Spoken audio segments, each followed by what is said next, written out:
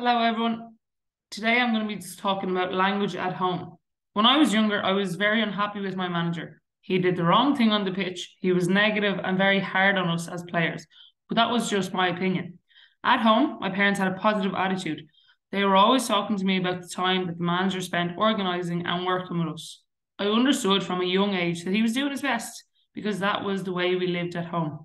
I realised that the right support was coming from my own family and that I was able to be in charge of my own improvement. With this environment and language at home, I understand now how much language can impact a child's experience. Not only with your child, but around your child and about your child.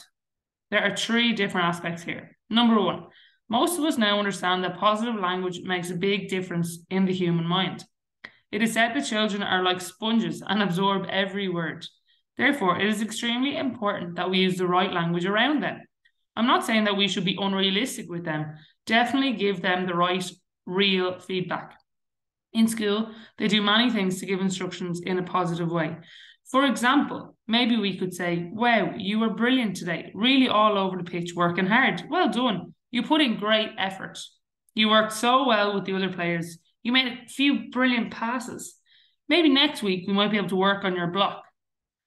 With this type of feedback, you are focusing on their efforts and giving them a chance to practice a specific skill with you during the week. Try using goals to motivate them. For example, next game, let's try and make one block.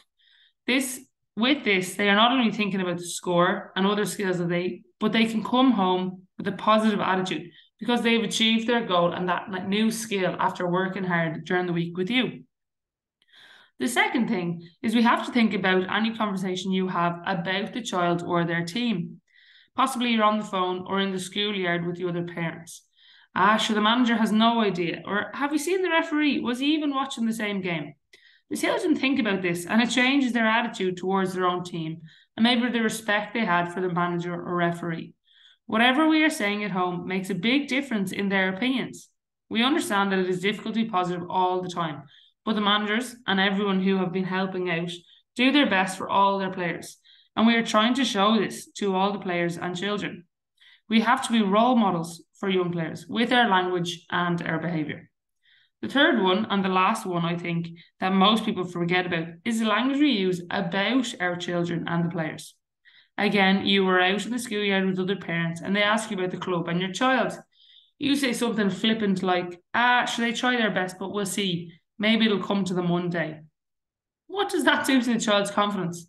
They are out 2 or 3 times a week and are happy about their own skill. And then they hear that you are not sure about it.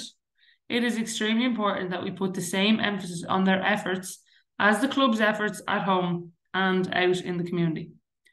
The last thing I want to say is that they are really smart kids.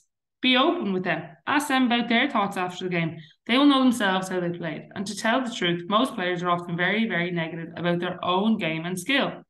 At the end of the day, we want to have a positive and open relationship with the players and your child. To end it, always think about what you're saying to your child, about your child, and around your child. Always remember that they are a big sponge. Thanks so much for listening.